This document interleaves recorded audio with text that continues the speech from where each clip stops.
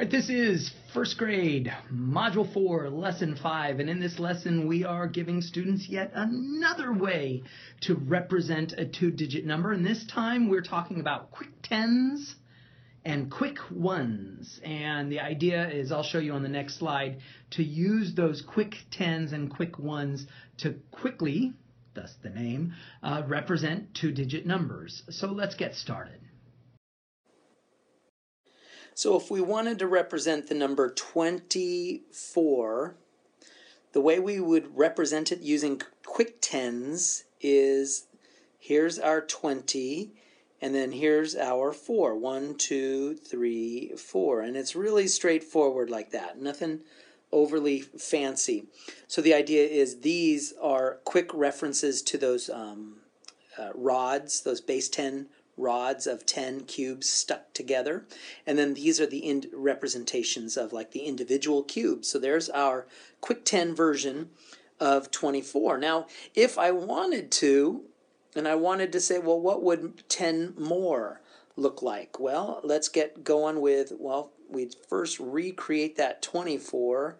1, 2, 3, 4. Okay, so there's our recreation of the 24, and if I want to add 10 more, I would just simply drag in another 10. So boom, there it is. There's our 34. And so parents and teachers, an idea of what you can do is you can say, well, let's set up a number. There's my number, 22. And then the idea could be you could play a game with your students. You could say, well, now what do I got? Oh, 32. Now what I got? Oh, 22. Now what do I have? Oh, it's 21. Now what do I have? 31. Now what? 32. Now what? 33. And the idea is you could add and remove a 10, or add or remove a 1, and let your students just kind of count up and down by 10s and up and down by 1s. So we're going to just put that to practice using our quick 10s and 1s to show the number. So it says 1 more than 38. So the first thing we're going to do is represent what 38 looks like. And so the first thing is 38 is going to look like this. 1, 2, 3. There's our 30. And then 8.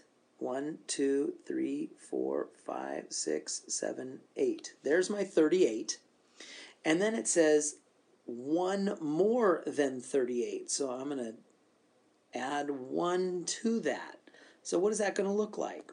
Well, it means we're going to have our 3 10s still, but now instead of having 8 units, 8 ones, we're going to have 9 ones. So it's going to look like 1, 2, 3, 4, 5, 6, 7, 8, 9.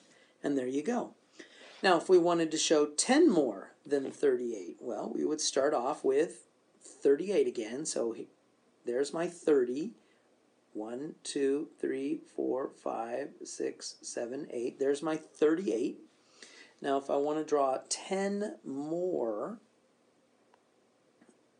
add by 10, so I'd have to recreate the 38. There's 30, and then 1, 2, 3, 4, 5, 6, 7, 8. There's my 38, and then 10 more would simply be, I would just add 1 more rod, or quick 10. Add 1 more quick 10. So let's go back. 1 more than 38, 39, because our picture right here says so. 10 more than 38 is 48, because my picture right here says so. Drawing some more quick 10s and 1s to show the difference, only this time we're going to be talking about less than. So we're going to start with that 23. So here is my quick 10s and 1s to show 23.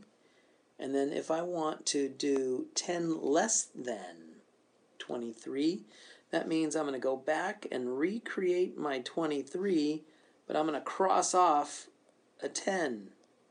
And so what are we left with? We're left with 13 because our picture right here says so.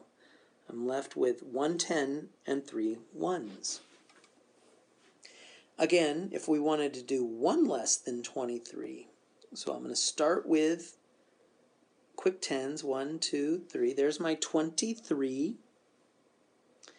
And then 1 less. So I'm going to subtract by 1. So I'm going to start with my quick tens and quick ones of 23. What am I going to cross off? I'm going to cross off one of these little units. And what are we left with? Well, we're left with 2 tens and 2 ones, so it's 22. So parents and teachers, what we're doing is we're allowing our students the idea of counting up and down by tens and up and down by ones. And here, this slide is just basically, we want our students to represent and connect this phrase with one of these pictures. For example, 1 more than 23, we want students to see that as 24, and that's going to, oh boy, that's easy. That connects right there. How about up here? 1 less than 30. Well, 1 less than 30, that's actually kind of tricky. That's 29. So I need to look for 29. So I'm going to be looking for something with lots of ones. And there it is, actually 2 tens and then 9 ones right there. So that means these guys go together. And you get the idea. We're going to connect the phrase on the right with the picture on the left. And that wraps up first grade Module 4, Lesson 5, where we're now using quick tens and quick ones to represent numbers. And then we are using those quick tens and quick ones. So if we wanted to add by 10, we would simply just add another 10, and we now suddenly have 36. And that's the idea of this lesson.